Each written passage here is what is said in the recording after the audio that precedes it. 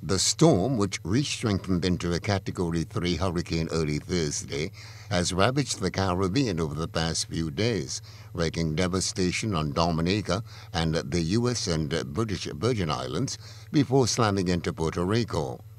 The island of Dominica took the full force of Maria before the storm passed on to the U.S. territory, and, according to reports, at least 15 people have been confirmed dead.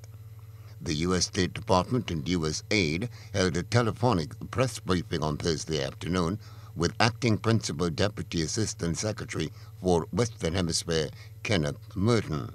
Hurricane Maria has caused significant damage in Dominica. We've received reports of downed power lines, impassable roads, impaired communication, and many damaged buildings. Our embassy in Bridgetown, Barbados is working closely with government officials in Dominica to arrange for planes to land so we can assess the damage. In fact, our Department of Defense colleagues plan to conduct an airfield assessment in Dominica today. First of all, we need to look at the first things that need to be done. We need to be doing assessments with our partners in all these countries and islands to see what their initial needs are. In terms of economic revitalization, I think we'll need to be, once we see what is needed, we'll be working closely with them to see where they think we can be helpful and see what resources we have which we can bring to bear. The U.S. is also providing assistance to islands affected by Hurricane Irma, which left havoc in her wake when she ripped through the Lesser Antilles 2 weeks ago.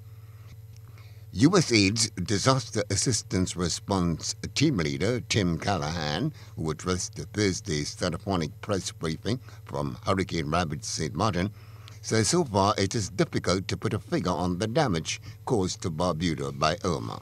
We have provided resources to the Antigua Red Cross, and the U.S. government brought in a shipment of relief items, non-food items, and again, this was in close coordination with the government of Antigua and Barbuda.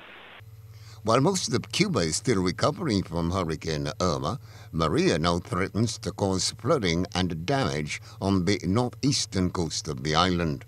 However, U.S. officials say so far the Spanish-speaking country hasn't sought their assistance. The Cubans did not ask for assistance. Typically, I'm hard-pressed to remember if the Cubans have ever asked us for assistance after a hurricane or some kind of natural disaster. The threat of Hurricane Maria isn't over as yet, as a hurricane warning is in effect for the Turks and Caicos, the southeastern Bahamas, and parts of the Dominican Republic. Lou Smith, GBN News.